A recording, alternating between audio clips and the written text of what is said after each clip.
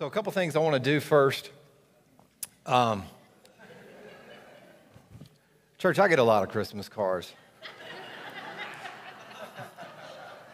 This one terrified me. And he teaches Sunday school in this church. And the worst part, but actually the best part about this, is I had to text him, and I put Vince on the text thread just to make sure it didn't get out of hand. And I said, bro, I don't know what happened here, but how did you get permission to do this? Because this would be a no-no in the Hearn household for a Christmas card. And he was like, it was actually her idea. So I wanted to showcase this to encourage all. This is my favorite Christmas card of all time. And also wanted to give a plug to the fact that Anthony teaches our Sunday school class here upstairs at 8:45. And we do that. He does that every Sunday, going through 1 John. And I just encourage you, if you like getting up, you want to get a little extra coffee, you will not be disappointed. There's a lot of blessing there. And he's clearly a very fun guy and really knowledgeable of the Word. And so just wanted to give a plug there. Also wanted to, if you've seen the decorations here with the Moody's and the Gillespies putting all this together, it's just beautiful for this Christmas. And thank them when you see them. Yes, absolutely. And we also have what is over there is a photo booth. If you want to have a family picture, you take that. That's all of this. We're blessed to be able to keep up through Christmas. And so when you come through on Christmas, you can be able to do that on Christmas Eve if you come to worship with us at 5 o'clock then. But just thankful for them and all the hard work they've put into making this beautiful as we celebrate this season of Christmas. So if you have your Bibles, open them up to Mark chapter 11. So we've got a lot to cover today because I think that this passage of Scripture that we're going to be looking at has incredible significance as it relates to our faith, as it relates to our walk with Christ, and really the discovery and unpacking of God's sovereignty and His orchestrating all things for the good of bringing us and restoring us back into right relationship with the Lord. We've all heard and talked about what we would term as the triumphal entry. It's what we celebrate the Sunday before Easter on Palm Sunday, where Jesus is coming into Jerusalem, the beginning of the last week of His life, as He's coming and He's going to the cross to lay down His life to be the atoning sacrifice for you and me, to take upon our sin. But when you think about a triumphal entry, we have to think about, what did that mean to the people in the time? What did that mean to the Romans that were there and a part of this season and this time? Because they had a very different picture of what a triumphal entry was. Whether you were a Roman general, whether you were the emperor, in order to have what would be deemed a triumphal entry, you had to have a victory in battle. But not only did you have to have a victory in battle, but you had to defeat 5,000 soldiers in an effort to be able to have a triumphal entry, to be able to come into a city to showcase your victory. So it would be a victory that would come in, and the emperor or the general and whoever would come in on white horses. And they would come in and coming in with all of the spoils of their victory, right? And even behind them would come the prisoners and others that they would showcase through as they were coming victorious on their white horses, people celebrating for their victory, but also them coming and boasting in what they had done and what they had accomplished. Whether they were heading to the temple of Jupiter to offer sacrifices as they come in, others would come in and they would lead and they would send those prisoners into a fight for their life against wild beasts. But either way, when they would come in, sacrifices would be made, death would ensue, but it would be a symbol of war and victory. That looks nothing like what Jesus did. Because what Jesus came to do, He came in a very different, but yet very extraordinary way. And what I would even say, a very calculated and determined way. And He did it humbly for you and for me. And so let's look at Mark chapter 11, and let's look at the triumphal entry. But I just wanted to paint a picture for you, what the people would have expected of a triumphal entry. But then now let's get a picture of what Jesus shows us as a triumphal entry.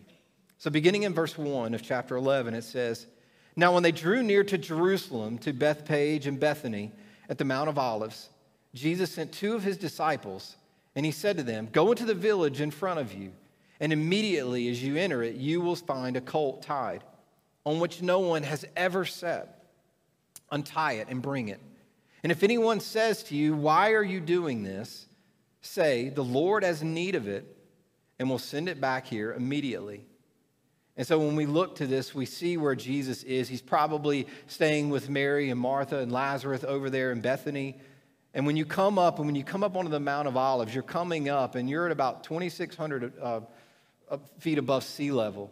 And you're able to look out, and having been able to be there, and you look over and you're looking out and you can see the temple sitting up on that mountaintop. And as you think about Jesus coming up over the Mount of Olives, and he is looking towards Jerusalem, looking towards the temple, and looking towards what he's going to do. But in order to do this, he's making preparations. One of the things I love about Jesus is that in Jesus' life and his purpose, he always wants to bring us in. He doesn't need us. He doesn't have to have us, but he invites us in to participate. And here he asked two disciples, and we don't know which two it was, but he asked them to go into the village. And as they go into it, he gives them instructions to go find a colt. And why this is significant is because it fulfills a prophecy of Scripture in Zechariah 9:9. Where it says, "Rejoice greatly, O daughter of Zion. Shout aloud, O daughter of Jerusalem. Behold, your king is coming to you. Righteous and having salvation is he, humble and mounted on a donkey, on a colt, the foal of a donkey." So here we see Jesus orchestrating even fulfillment of prophecy here with the triumphal entry and how he's going to enter. He's not entering on a white horse like the Roman soldiers and the generals would as they were coming in. He's coming in on a donkey. A donkey is a symbol of peace. A horse is a symbol of war. Jesus is coming as a symbol of peace, and he's inviting people to participate in the work. I don't know what arrangements Jesus made here and maybe working with the owner of this colt in order to be taken. But either way, Jesus gave them a command, and wisely these men went and followed. And then in verse 4 it says, "And they went away and found a colt tied at a door outside in the street, and they untied it. And some of those standing there said to them, 'What are you doing untying the colt?' And they told them what Jesus had said, and they let them go. And they brought the colt to Jesus and threw their cloaks on it, and he sat on it." And when I read this and I hear, it's so funny how when you think about if we just actually did what Jesus commanded us to do, how it just works out conveniently enough, right? But so oftentimes we hear and read the word of the Lord and we read it, but yet we want to try to still continue to say, "That's good, but I think I got a better plan. Jesus, let me go do mine." But here we see these men faithfully doing what the Lord had commanded them to do, and all was well and all went well. It's interesting, if we actually would listen to the sovereign Lord who's created all things, knows the beginning from the end, is orchestrating everything for the good of us as we pursue him and we give our lives to him, that might be a God I'd want to follow and I'd want to listen to and I'd want to obey their commands.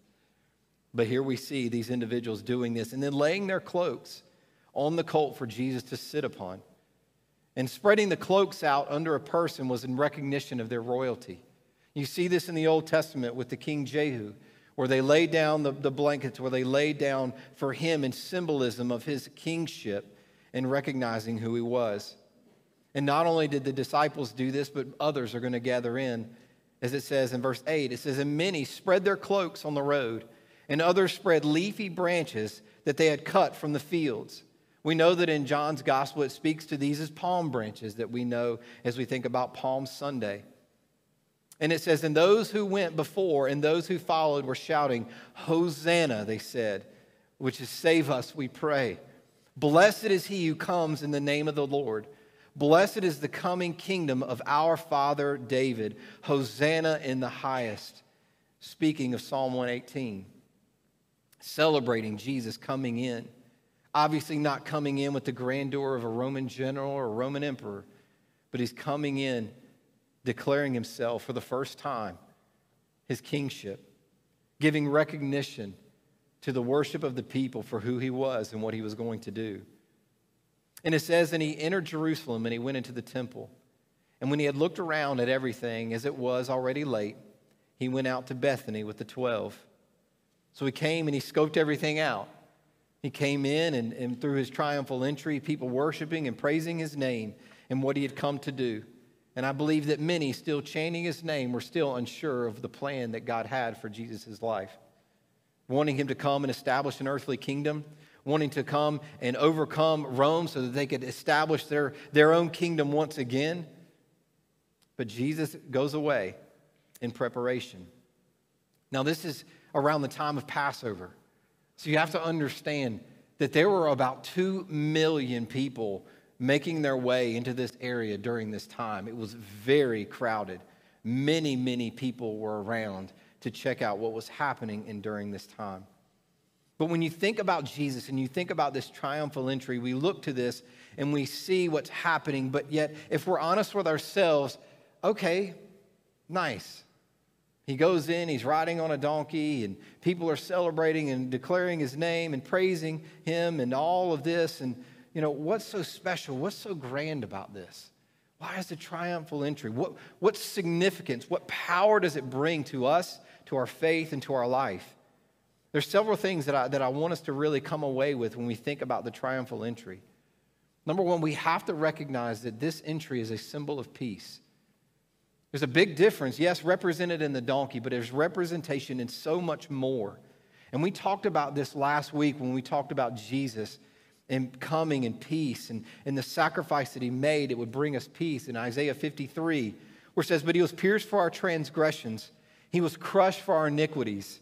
Upon him was the chastisement that brought us peace, and by his wounds we're healed." So Jesus is coming as a symbol of peace, not as a symbol of war. That is a time to come. That is a time where Jesus comes, and we read in Revelation, he will come on his white horse. He will come tatted up. You might be uncomfortable with that. I get it for some of you, but hey, the scripture teaches he's got a tattoo on the King of Kings and the Lord of Lords on his thigh. And he is coming to rule and to reign and to establish the kingdom of God forever when he comes again. Amen? But here he's coming differently. He's coming as a symbol of peace, because it is the pathway of peace that leads to our salvation, that leads to us being restored into right relationship with God. Because if he does not come in peace, when he comes in war, we all fall short of the glory of God and are not received into the kingdom of God. He had to come this way first. And he comes as a symbol of peace. But also there's some symbolism here that I think is fascinating. And when you go back into the Old Testament, you think about David. Because it's through the son of David, right? It's through the lineage of David that the Messiah would come. And when it comes to David and comes to his life, David wanted to build the temple for God. And the temple was a representation of God's presence among the people. It was where he dwelt. And David wanted to do that. But why could David not build the temple? Because there was too much shed blood on his hands. Because of all the war that David did. And so what did God do? He said, I'm going to build it through your son, Solomon. Now listen to this about Solomon. When Solomon is anointed king and he comes in to be anointed, do you know what he comes into Jerusalem on? Church, he comes into Jerusalem on a donkey. Listen to these words in 1 Chronicles 22 about Solomon. It says, "Behold, a son shall be born to you who shall be a man of rest." And you think about Solomon. "I will give him rest from all his surrounding enemies, and for his name shall be Solomon. And I will give peace and quiet to Israel in his days. He shall build a house for my name. He shall be my son, and I will be his father. And I will establish his royal throne in Israel forever." Church, not only is this speaking to Solomon coming in and reigning for 40 years and experiencing great peace throughout his reign, but I also believe this is a prophetic picture of what Jesus would come and do. But he can't come in the shedding, he can't come in war, he has to come in peace. And he comes establishing peace by waging war against sin and by taking on sin for us. The triumphal entry gives us peace because he's going to accomplish the will of God. He's going to do the work of God, the promise of God that is to be given to humanity for us to see when we put our faith and trust in Christ. So we see this as a symbol of peace, A symbol that the nation of Israel would understood and knew through Solomon and through David and understanding the varying difference and how God works. But God's presence came through peace. The temple was built by Solomon, a representation in a time of peace. Our relationship with God is what gives us peace. It's not circumstantial peace. It's having peace with God is the peace that he's talking about. That peace that surpasses all understanding, it's not the peace of your circumstance. It's knowing that you are at peace with God no matter what your circumstance is. And because of what Jesus had come and accomplished and what he did. What else do we need to take away from the triumphal entry? I truly believe this shows God's deliberate pursuit of us. And I want to explain that a little bit. If you go to Luke's gospel, so the triumphal entry is in all four gospels, which gives its great significance and meaning as it is described in all. But Luke gives a greater discussion about Jesus' experience coming in. And listen to what he writes. And it says, and this is after Jesus had come in, the triumphal entry had taken place. And it says, and when he drew near and saw the city, he wept over it, saying, would that you, even you, had known on this day the things that make for what? Peace. But now they're hidden from your eyes. For the days will come upon you when your enemies will set up a barricade around you and surround you and hem you in on every side and tear you down to the ground, you and your children within you. And they will not leave one stone upon another in you because you did not know the time of your visitation. There's several things to really grasp here that I think are really powerful. Number one, you see Jesus weeping. Jesus is weeping over a known outcome. Jesus knew what he'd come to do. He understood why he had to do it and what he was coming to accomplish in the will of God. But even knowing all of this, he still wept over it. Still sorrowful over the sin, over the rejection of the people. Even though he knew it, his heart still broke. He still cared. He still loved. Even in his sovereignty and understanding, he still cared for those who would reject him, and he knew it. But he still had great love, and he still wept. And here we see this, and it talks about, but now they're hidden from your eyes because you couldn't see. Speaking of the prophecy of Isaiah 6, of the blinding their eyes and the hardening of their hearts, due to their unbelief. They didn't believe Jesus was who he said he was. And what would come? As he talks about here, he gives the prophecy of the judgment that would come in 70 AD when everything is destroyed, when the temple is destroyed and wiped away. And here he sees the prophecy, and all this comes from unbelief. The destruction in our own life does not come from our sin or our mistakes. It comes from our unbelief and our refusing to believe in Jesus Christ as our Lord and Savior. And here we see the fallout from that is destruction.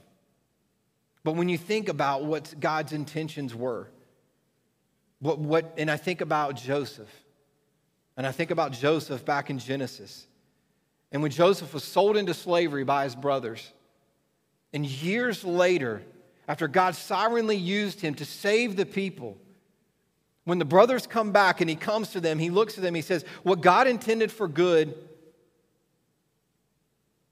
or what you intended for evil, God intended for good. And in doing that, he comforted and he spoke kindly to them. He didn't show bitterness. He didn't show frustration. He understood that even though they did something wrong, God made good of it. And because he understood that God was making good of it, he was able to extend kindness and love to his brothers. And I also think about in our own lives what we think about intending things for evil. God can always make good of it, even when we fall short. But in this situation, we see it flipped. What God intended for good, the people rejected and they made it evil. When you think about in Acts chapter 2, where Peter tells in Acts 3, he says, you crucified and killed the Lord Jesus. It was your sin, your unbelief, your rejection. I brought you good. I brought you the promised Messiah, and you rejected him and you killed him. We turn the good things of God and we reject them, and we turn them and make it evil because of our rejection and because of our unbelief. But even in the depths of our depravity, God still uses even that for good as he brought about salvation for all who believe in him through the wickedness of our sin and putting Jesus to death. But when we see this, there's something that's also really fascinating. He says, but you should have known. If you had known on this day the things that make for peace, you should have known this day would come. Why is that so significant? There's a couple things that we need to remember. When you look back in history and you look, many believe that the day of Palm Sunday that we celebrate, this triumphal entry, was actually the 10th day of Nisan. And why is that significant? Because that was the day in Jewish culture where they would go and they would select their unblemished lamb that they would sacrifice on the 14th day of Nisan and for Passover. So if you think about Jesus coming in for the triumphal entry on that very day, was that the day where the people were running around trying to identify and find their 1-year-old unblemished lamb that they are going to sacrifice 4 days later? It's their identifying for them their sacrificial offering. And on that very same day, Jesus is walking in, offering to them the perfect sacrifice for them to see. And would several days later give his own life in the timing of the Passover to be the sacrificial lamb. Just as John the Baptist would say, behold, the Lamb of God who takes away the sin of the world. And when we look at the timing of that, but I think there's something still even more fascinating when we look to this day and we look to the understanding of it. There's a man named Sir Robert Anderson. Sir Robert Anderson wrote a book called The Coming Prince in 1894. And in 1894, Sir Robert Anderson did a lot of research and a lot of study on the prophecy in Daniel 9, verses 24 through 27. Understood as the 70 weeks. It's a time period and understanding of God's sovereign plan that the angel Gabriel was giving to Daniel as a prophecy of understanding. And what he did was Sir Robert looked and studied through Daniel, understanding the prophecy, understanding the times of which things would come to pass and when things would be, taking in the solar calendar, the lunar calendar, and the Julian calendar, and the Gregorian calendar, all these things I don't know anything about. But he went and he added everything up. And what he came to an understanding of, he says, there was 483 years that would be established, 173,880 days in order from the 69 weeks, because one of the 70 is for the end times, it's believed. But for 69 weeks, he gives these dates. But also in looking at the calendar, he goes and says, so when does the clock start? As it relates to Daniel 9's prophecy, as it relates to the one who's going to give a decree to rebuild the temple. And through the calendar and through study, this man came up with a date to understand. He said it was March 14th, 445 BC, when King Artaxerxes gave the decree to build the temple in Esther chapter 7. And if you do the math, from Esther chapter 7, 173,880 days, 483 years, it brings you to the date of April 6, 32 AD. The day that they believe that Jesus came in on the triumphal entry to come to give his life. And when I think about Jesus weeping and saying, you should have known. You should have known that I was coming. The prophecy that's to be given here. Now I'm going to give full disclosure. This could straight up be all hogwash. But he did a lot of research, and I would encourage you to look up all of this. But the arguments are very compelling for his study and his research. And for me, at the end of the day, I believe that God sovereignly and purposefully gave this date, declared this date, orchestrated this date, allotted the season and the date and time that it would come, because he was coming at the perfect time and the right time to save lost humanity, and he's triumphantly coming in as king. And lastly, when we think about the triumphal entry, it truly reveals the supremacy of Christ, but not in the way that we would think. Not in the picture of him coming in. He didn't come in on his white horse. He didn't come in after having killed thousands upon thousands of people to show his dominance. He comes in on a donkey. He comes in to establish and to make peace. But what's extraordinary is how he got there. In Colossians chapter 1, it speaks of our Lord in this way. It says, "And he is before all things, and in him all things hold together. He's the head of the body, the church. He is the beginning, the firstborn from the dead, that in everything he might be preeminent, that in everything he might be supreme. For in him all the fullness of God was pleased to dwell, and through him to reconcile to himself all things, whether on earth or in heaven, making peace by the blood of his cross." Here we see Jesus. Here we see he was before all things. Jesus his beginning was not in Bethlehem that we're going to celebrate in a week. He has always been. And what is extraordinary about Jesus is how he came and what he came to do. It says, "Who though he was in the form of God, did not count equality with God a thing to be grasped, but he emptied himself by taking the form of a servant, being born in the likeness of men, and being found in human form. He humbled himself by becoming obedient to the point of death, even death on the cross." Jesus didn't come to conquer a nation, to establish himself as a king. He came to save that which is lost. Church, his supremacy comes through his sacrifice. His supremacy comes through him laying down his power. His supremacy comes by stepping down from heaven, descending to be put on human flesh to accomplish the will of God. His supremacy comes through the love that he loved us by being willing to go to the cross to die for us. All of these things are counter to what we would look to as supreme. He is doing everything. He is flipping the world upside down for us to see that the kingdom that God is establishing through Jesus does not look like one that man can conquer and man can do. It is something that only God can do alone. And his supremacy comes, which I want to end with this verse in John's gospel, which will tie in to Christmas Eve. It says, "No one has ascended into heaven except he who descended from heaven, the Son of Man. And as Moses lifted up the serpent in the wilderness, so the Son of Man must be lifted up, that whoever believes in him may have eternal life." I think about Ephesians 4:10, where it says, "He who descended is the one who also ascended far above all things, so that he might fill all things."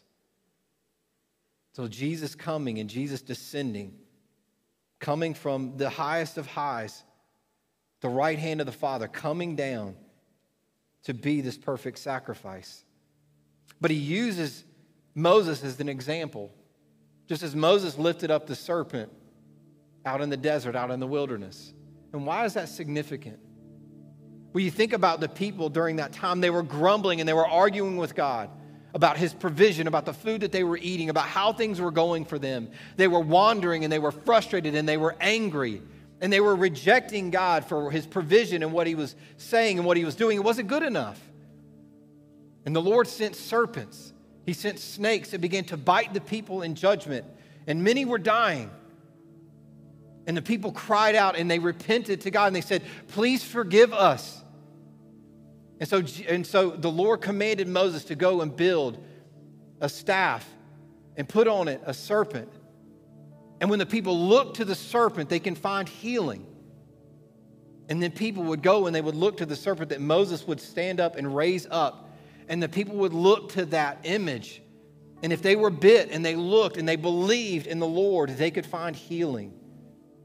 And he's saying here, just as Moses lifted up the serpent, so too when we look up to Jesus, we can find healing. And church, when you think about what he's talking about, you think about what was the serpent a representation of? It was a representation of the sin of the people, the rejection of God. What is the picture of Jesus lifted up on the cross a representation of? It's a representation of our sin. It's a representation of our rebellion against God. It is a representation that when we look to the very thing that is separated from God, that he took on for us, we find what? We find healing. We find peace with God. And so when we think about what Jesus had come to do, the triumphal entry was extraordinary. No, it didn't look like a battle of war that was conquered in dominance in the worldly way. He came giving life, not taking it. He came giving life by giving up his own for you and for me. He came triumphantly coming in peace to take upon your sin, separating himself from the Father so that we could have right relationship with him. And the only thing that he asks us to do is to look upon him. He became sin, who knew no sin, so that in him we might become the righteousness of God. There is nothing in the triumphal entry that is demanding us to work. The triumphal entry is about the one who came to do what we could not do. Remember how it said he went to get a colt, one that's never been ridden before. Because Jesus was coming to do what nobody has ever done before and nobody could ever do in future time in history ever. He came to be the perfect sacrifice for us. And church, he triumphantly came in peace so that we could have peace with God, so that we could have our sins forgiven, so that we could be restored into right relationship with the Father through our Lord Jesus Christ. That's our King. And that is who we celebrate. And that is who we serve and worship and participate in his work. But he's got to be your King. He's got to be the one you look to in faith to believe. He's not a good teacher. He's not some prophet. He is Lord. God orchestrated this time, precisely this time for him to come, for you and for me, showing incredible love, showing his mercy and grace. And our Lord went to the cross willingly for you and for me. Does your life reflect the sacrifice given by Jesus? Let's pray. Father God, I just thank you for today, and I thank you for your word. I thank you for its beautiful power, how everything comes together. The beautiful pictures that you give us all throughout. From the very beginning, you were there. You will always be there. We thank you for our Lord Jesus Christ, whom you sent. We thank you for his willingness to come, to live the life and to accomplish the works that we could not. And in your mercy and grace, you give us peace. Father, I know that there are folks in here today who don't have peace in their life. I first ask that your Spirit speaks to our hearts. Is our peace a wrestling because we truly haven't given our life to you for salvation, and we don't have peace with God because we have not given our life to Christ? And I pray you give us that spiritual peace. But I understand that others, their peace is in their circumstance, and they're struggling to find it because of what's going on in their life. Life is hard. Life hurts. There are great struggles. There's great pain. But Father, I pray that as we see Jesus triumphantly going into Jerusalem, that his power, his lordship would reign in our life, that his sovereignty over all things would give us the peace that we need to get through those troubled times that we're in. Because he has promised to do good for those who love him and are called according to his purpose. May we never forget that. And may we look to the beauty of the prophetic word to help us to be strengthened by you, to know that we can trust you, to know that you care and you love us and you are in pursuit of us and that you are supreme. We pray all this in Jesus' name. Amen.